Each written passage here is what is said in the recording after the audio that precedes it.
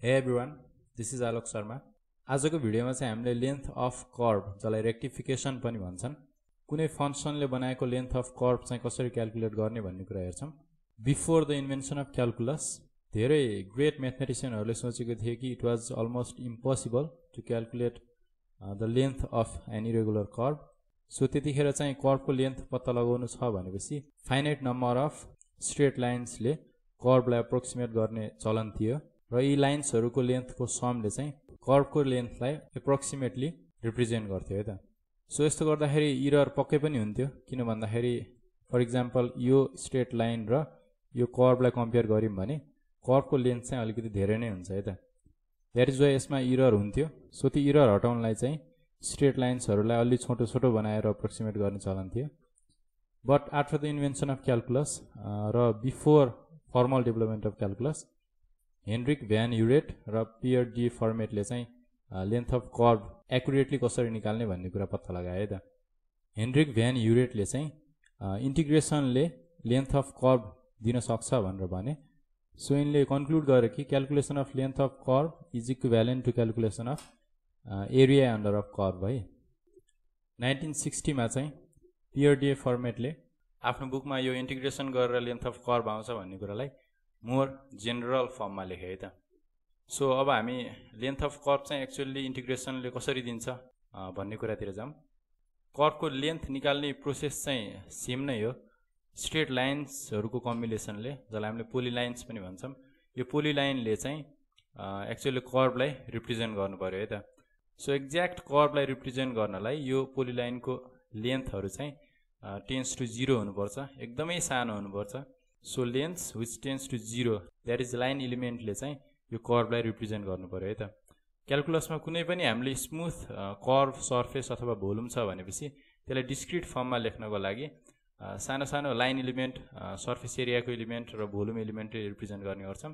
यसमा पनि के गर्ने त भन्दा इन्फिनिटेसिमल स्ट्रेट लाइन्सहरुले चाहिँ यो कर्वलाई रिप्रेजेन्ट गर्ने है त। व्हाई? बिकज हामीलाई स्ट्रेट लाइनको लेन्थ निकाल्न चाहिँ आउँछ है त। यदि होरिजेन्टल लाइन छ भनेपछि चेन्ज इन एक्स ले रिप्रेजेन्ट गर्न सक्छौं, भर्टिकल लाइन छ भनेपछि चेन्ज इन वाइ ले रिप्रेजेन्ट गर्न सक्छौं, र इन्क्लाइन लाइन छ भनेपछि पाइथागोरस थ्योरम लगाएर लाइनको एक्ज्याक्ट लेन्थ निकाल्न सक्छौं। That is why it is always easy to approximate any length by a straight line है त। सो फर एक्जाम्पल हामीसँग एउटा प्याराबोला छ भनेपछि जसको equation y equals to x squared छ। सो यो रिजनलाई जुम इन गर्दाखेरि चाहिँ यो कर्व यस्तो देखिन्छ होला, हल्का स्ट्रेट देखिन्छ, बट हामीले यसलाई स्ट्रेट चाहिँ भन्न मिल्दैन किनभने यो पनि कर्व छ। बट यदि हामीले infinitesimal change in x dx जो चाहिँ रियली क्लोज टु 0 छ, यो लेन्थ चाहिँ यो इन्फिनिटेसिमल लेन्थको माथि कर्वलाई हेर्ने भने यो एक्ज्याक्टली स्ट्रेट नै भन्न मिल्छ है त। सो dx को माथि आउने कर्वको पार्ट भनेको यो हुने भयो। यो लेन्थलाई हामीले ds ले रिप्रेजेन्ट गरौँ। सो ds लाई चाहिँ कसरी लेख्ने त भन्दा हामीसँग x छ, x मा डिपेन्डेन्ट y भन्ने एउटा फंक्सन छ।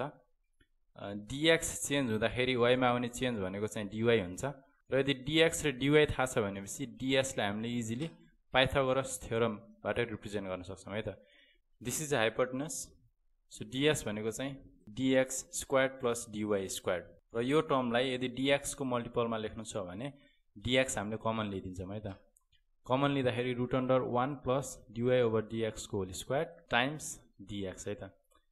यो होल प्रोडक्टमा भएको टर्म भनेको चाहिँ एक्चुअली सेक थीटा हो। थीटा भनेको चाहिँ यो एंगल हुन्छ। So sec theta times dx गर्दाखेरि हामीले ds पाउँछौं है त। र रुट अन्डर भित्र यो dy अपन dx भनेको फर्स्ट डेरिभेटिभ हो, which is also tan theta है त। सो कर्वमा कुनै पनि x ओभर एउटा सानो एलिमेन्टलाई रिप्रेजेन्ट गर्नु छ भनेपछि, सानो लाइन एलिमेन्ट रिप्रेजेन्ट गर्नु छ भनेपछि हामीले यो फर्मुला लेख्न सक्ने रहेछौं है त। दिस टर्म टाइम्स dx भनेको ds। So arc length from x equals to a to x equals to b भनेको चाहिँ इन्टिग्रेसन फर्ममा from a to b integration of this function है त। x को value lower limit a input गर्छौं, त्यसले एउटा dy अपन dx स्लोप दिन्छ, tan थीटा को भ्यालु दिन्छ, र यो टर्मले चाहिँ sec थीटा को भ्यालु दिन्छ। sec थीटा टाइम्स dx गर्ने भने त्यो लोअर लिमिट a को माथि बन्ने लाइन एलिमेन्टको लेन्थ आउँछ। त्यसपछि x को भ्यालु a बाट dx इन्क्रिज गर्छौं, a प्लस dx हुन्छ।